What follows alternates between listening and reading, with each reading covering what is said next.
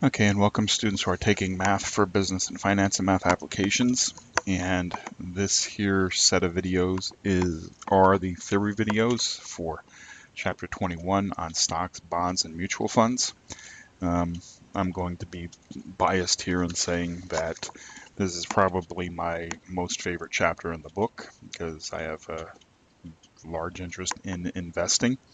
And I think that the reason why they put this in the textbook is, a lot of small businesses don't go out and buy stocks, okay? And but it is part of the business world, and when it comes to, what do you do with your money when you've made some, just like, in the previous chapter, why do you think that there would be home, life, and auto insurance as part of, a textbook on math for business and finance? You know, well, it does lean more towards the personal side of things. So I think that's why they put this into the textbook because they do involve business somewhat.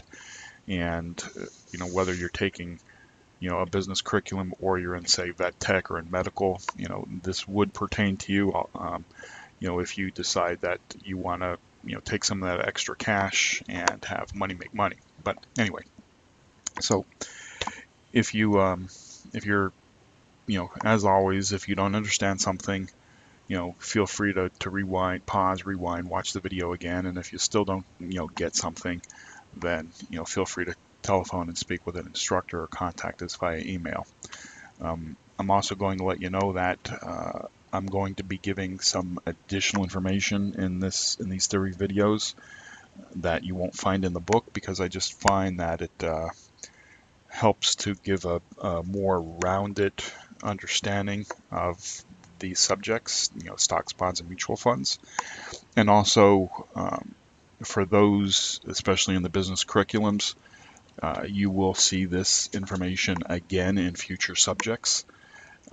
And the information that I'll give you that isn't in here, you'll see it again. So you'll already have a heads up when you move um, into those other subjects like financial accounting and so on and so forth. For people taking medical and vet tech, just getting the extra information. If you decide to, purchase your own stocks, or get involved in investing in some way, shape, or form, this will give you a little bit more of a basic grounding. All right. By no means is it meant to be an investment course, and it's definitely not meant to. These videos are not meant to give any stock advice or bond mutual fund purchasing advice. It's just to give you some fundamental theory. All right. So with that said, let's go on to our first slide, and of course, as an overview. Let me get my pen here. Yeah, we already know that this chapter is going to be about stocks, bonds, and mutual funds. And the question that I put on this slide is why are we looking at this? Well, it all has to do with investing. Okay, and when you're investing, um, money makes money.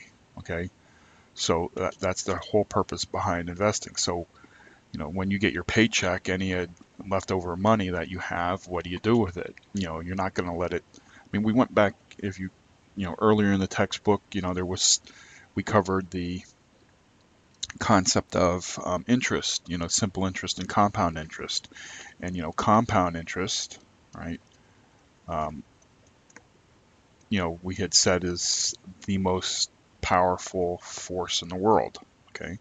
Um, and if you take that money, okay, and you invest it, okay, then you're going, and you get a return on your investment where you get a interest on it. Um, you're able, if you leave that in, then you'll have interest on interest, right? And if you have interest on interest, you're able to grow your wealth, okay?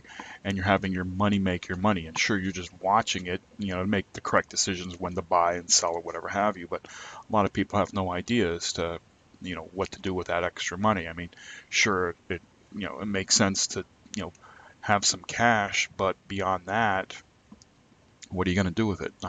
Like, for example, I was speaking with a student and they're like, well, I can't buy gold because gold is, is too expensive for me.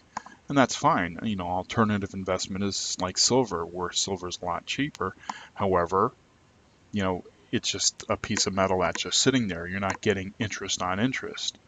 And you're certainly not getting interest on interest in a savings account, right? I mean, what kind of interest rate are you getting in a savings account right now? You know, very little. And I mean, sure, that does go in cycles. I mean, at one point in time back in the 80s, interest rates were 17%, okay? But today they're almost 0%, all right? So as an aggregate over time, it's about 8%, but we're talking about a span of, say, 75 years. Well, you're not in that span of 75 years. You're in a span, you know, a small portion right now. So how do you do this? You need to find alternative investments in order to have money make money, and that's how people grow wealth. You know, you could say, well, I can put it into real estate. Yeah, you can go there. I mean, not saying there's, you know, different likes for different Ikes, and there's different alternatives, but I'm just pointing this out that, you know, the reason for this chapter is, you know, alternative investments, and to give you, you know, in order to be able to have your money make money. Right? So, with that said, I'm going to stop now, and you know, just let you know that the next video will, you know, I'll just start out with stocks. Now I don't know how many videos this is going to take, probably at least another 3, because I'll talk about stocks, you know, and then make a video for bonds and make a video for mutual funds. But however many videos I take for each one, you know, I don't know. So I know there's going to be at least 3 more videos. All right. So that's the idea behind, you know, this theory, this set of videos, and why I'm going to present the additional information that you're not going to find in the book, because it will give you a little bit better grounding and will point you in a direction to go if you have an interest in doing this, or in pursuing this avenue as far as investing is concerned. All right, so I'll see you in the next video.